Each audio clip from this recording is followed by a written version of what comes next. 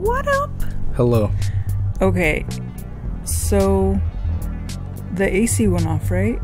It sure did. Like, it's really fucking hot, right? Mm-hmm. Like, you want to cry, right? I want to leave. Like a little beach. Okay, so the AC goes off, like breaks. So the apartment is like, what do you do? He's like, oh, I'm gonna fix it. Like, I need to order this part or whatever. Mm-hmm. So he orders the part.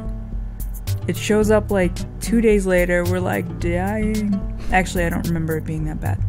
Oh yeah, because like the hurricane was a couple 100 miles below us, so the weather was kind of decent here for those 2 days. So we waited 2 days for this. I don't know why I mentioned all this. Anyway, so we wait 2 days.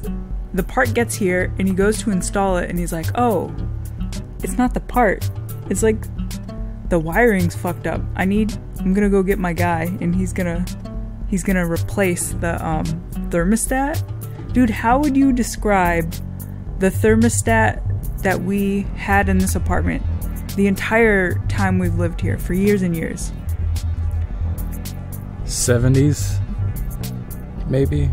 Do you think it's literally truly from the 70s? Yeah, I don't think this particular apartment unit has been updated since maybe the 80s at the latest. Dude, have you ever been to like older relatives' houses and it's like, dude, that's the same thermostat as ours. Mm-hmm. It's like so freaking old school, dude. It's ancient.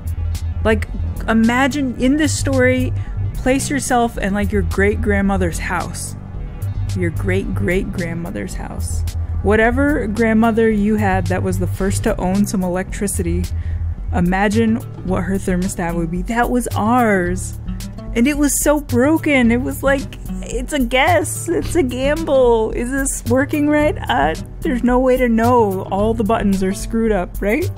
So what do they do? Okay, so they're like, okay, we're gonna get this guy and we're gonna change out the thermostat. And I was like, yes, the gods are on my side, moving on up, right? And the guy shows up and he's installing it on the wall, like he's replacing it. And in my mind, I could imagine 100% of what was going on in the other room. I saw him like cutting open like the Home Depot box and a crispy new thermostat. It just shows up, you know, and he's like installing it with fucking care. He's like treating it like a baby or something. Tenderly, right? He's singing songs to it. I don't know. I imagine good things. I'm imagining a lot of good things. I even text my sister. I was like, dude, I told you the property value of our apartment's gone up because I bought some workout equipment. I was like, this has improved the quality. So I was like, the gods are on our side. They see I'm trying, so things are moving along, right? So I'm imagining all these great things, blah, blah, blah. An hour after the guy leaves, the AC's now working. It's like, yes.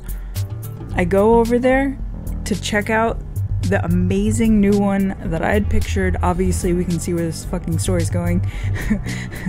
I look over there. Dude, this one is worse. They replaced it with an old used thermostat that is worse.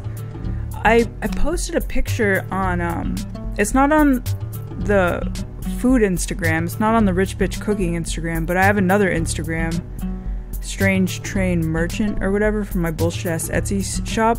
But I posted a picture on there in case anybody wants to see this thermostat. Dude, describe it quickly. How would you describe this thermostat?